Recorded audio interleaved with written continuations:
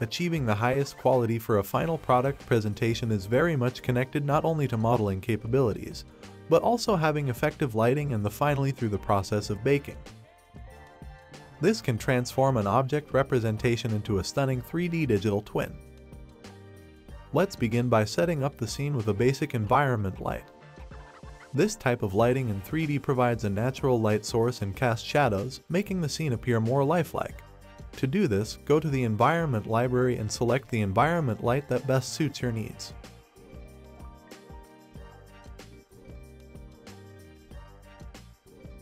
Then, adjust the intensity and rotation to your liking.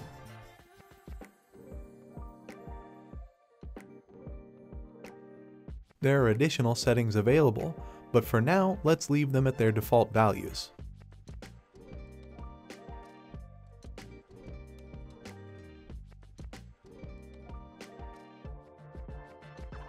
In the next step, we will add a light source.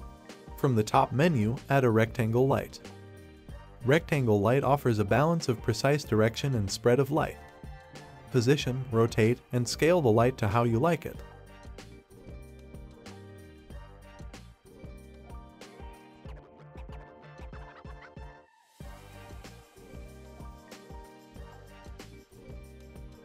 Set the intensity to 100.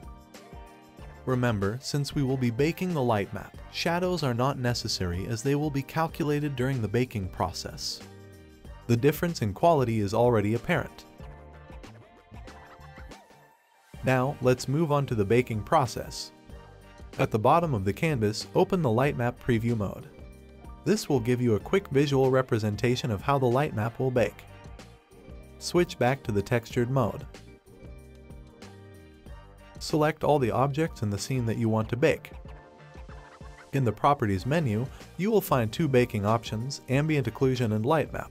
Both options help to make 3D scenes appear more realistic, with baked ambient occlusion focusing on shadows and baked light maps focusing on lighting. We will start with baking the light map.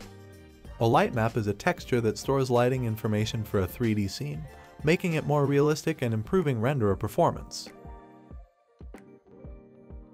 UV0 is the primary set of UV coordinates for the main texture, while UV1 is used for ambient occlusion and light map. We will get into this topic in the next tutorial focusing on advanced baking techniques. Choose the resolution that works best for you, but you can also set it to auto. This will automatically determine the recommended resolution for each object. The quality setting indicates the number of samples used to render the scene.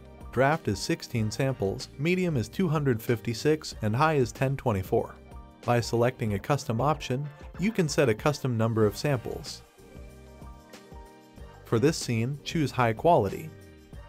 Leave the denoise option on, as this refers to the process of removing or reducing any noise or artifacts in the rendered image. Finally, click the Bake button to start the baking process. This may take a few minutes depending on the size of the scene and textures. Open the preview mode and inspect the shadows. You will see that the shadows are now far more realistic compared to their original state. Now, let's move on to baking ambient occlusion. Again, select all the objects in the scene. Click on Ambient Occlusion to open its settings menu. Ambient occlusion adds depth and realism to a 3D scene by simulating the way shadows are cast in areas where light doesn't directly reach, creating a more natural look. The settings are the same as those for baking light maps.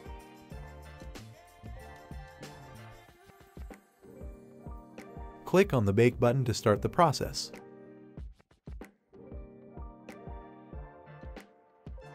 After the baking is complete, open the preview mode and check if everything was baked correctly.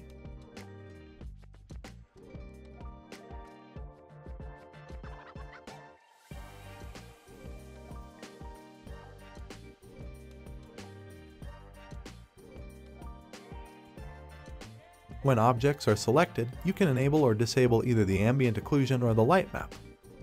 Keep in mind that if you use both, the size of the project will increase, so it is important to consider using only one of them to avoid this increase. Let's take a look at the difference between the two.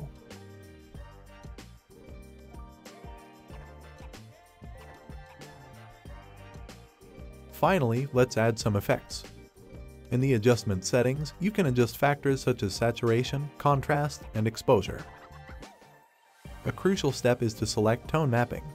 Tone mapping is a filter used to compress the range of an image's brightness values, which helps to preserve details and highlights in the image while making the overall image more realistic and visually appealing. Choose the ACES preset. Next, we will add a reflection effect to the scene. A reflection effect creates a mirror-like appearance on reflective surfaces. The sample count determines the overall quality of the reflections, but it also decreases performance. With these steps, we have greatly improved the visual quality of the scene. In the next tutorial, we will dive a bit deeper and show you how to bake light for a scene with animations and interaction. Thanks for watching.